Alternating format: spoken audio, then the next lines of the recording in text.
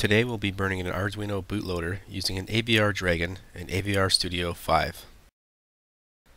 Start off by going to Tools and then AVR Programming. Set your tool to AVR Dragon. Set your device to ATmega168. Set your interface to ISP. Then click Apply.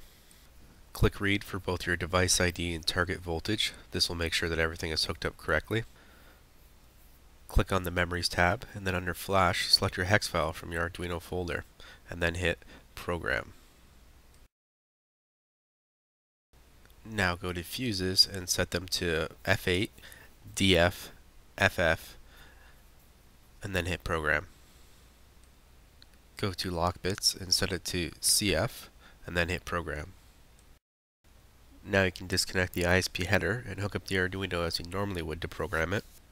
I always test the bootloader by uploading the Blink program. The Blink program is the fastest way to test out your bootloader because it makes use of a built-in LED and resistor on pin 13.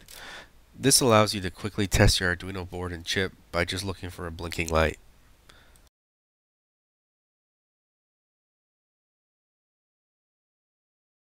That's all for today. Thanks for watching.